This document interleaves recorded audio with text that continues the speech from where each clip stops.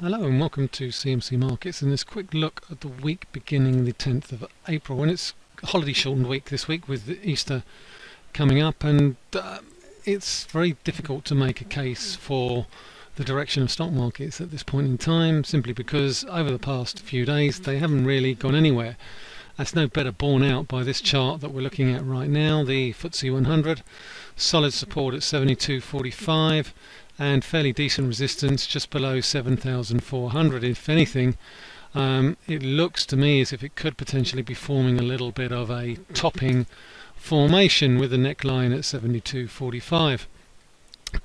As of recording of this video, we don't know the outcome of the Trump-Xi meeting in Mar-a-Lago in Florida, and we also don't know what the non-farm payrolls numbers were on Friday. But if the ADP numbers were any guide, they're probably going to be decent numbers, and that really does beg the question in the wake of the recent FOMC minutes as to how much slack there is in the US labour market. If you're to believe Neil Kashkari of the Minneapolis Fed, there does appear to be a significant amount of slack in it, because even though jobless claims are at significantly low levels of around about 234,000, the payrolls data continues to average well above 200,000, not only on the ADP but also on non-farms at the moment. And with the unemployment rate at 4.7%, we need to keep a very close eye on the participation rate to see whether or not we've got workers coming back into the workforce. And really I think it's on that note that we're going to be looking ahead to this week beginning the 10th of April, because ultimately the focus shifts back to the United Kingdom, the UK. The inflation data here in the UK, CPI for March, unemployment for the 3 months to February, and average earnings for the 3 months to February. And if the inflation numbers in the Eurozone are any significant guide, then there is a tendency to perhaps think that maybe we're getting a little bit of a topping out pattern starting to come in the inflation numbers. And we'll certainly get a further indication of that with the Chinese CPI and PPI numbers, which are all also due out the week beginning the 10th of January. 10th of April even.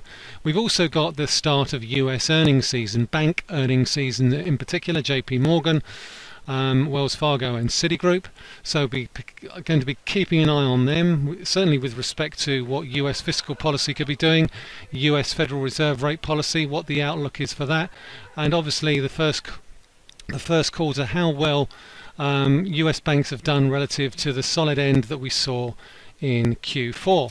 But for the purposes of this video, we're going to be focusing on sterling and the fact that we still don't know whether or not the pound is going to push lower against the dollar or push higher. My bias is for the pound to push higher. So in that context, I think what we really need to see is the inflation numbers sort of hold steady around about current levels. Now, expectations for March CPI are for the inflation numbers to continue to come in around about that 2% level. They were at 2.3% in February, but if we do get a little bit of a slowdown in the same way that we got a slowdown in EU CPI, then maybe that could actually start to weigh on the pound. Nonetheless, I think average earnings is probably more important than inflation, and the average earnings numbers that we saw last month also came in around about that 2.3%. So CPI was at 2.3%, average earnings was at 2.3%, so essentially there was no net wage growth going forward. We've also got to keep an eye on the unemployment numbers. They're going to be very, very key in the context of whether or not there is a tight labour market here in the UK. If they stay at their current levels of 4.7%, then you would expect to see wage growth continue to hold steady or even edge higher. If wage growth edges higher, then I think that's likely to have more of an effect on sterling than actually a slightly weaker CPI number. And let's not forget that retail prices are trending at a much higher rate of around about 3.5%. So let's look at the key levels on the cable in the context of the discussion that we're having now, and obviously a lot will depend on the payrolls numbers that we saw out on Friday. The key support level comes in on the cable for me around about 123.5, 123.80. Currently finding support around about the low 124s, 124.20 as recognised by these two moving averages here, the 50 and the 100 day. We have a triangular consolidation forming out.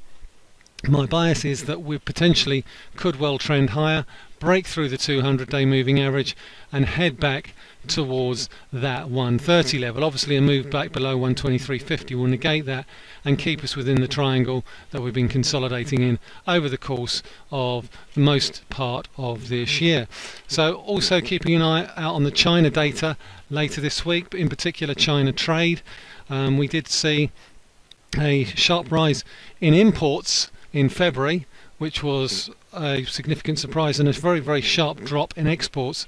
And I think we could well see that effect get reversed, given the fact that we saw the Chinese economy post a trade deficit. I think that's potentially a one-off because of the effects of Chinese New Year. But in particular, I'll be looking at Chinese PPI numbers. They came in at 7.8% last month. I would expect or hope to see them start to come down as inflationary pressures plateau in the wake of the topping out, or the recent topping out, in the oil price. So that's it for this week. On that note, may I wish you all a happy Easter, and I will speak to you all after Easter, when we return after the 18th of April.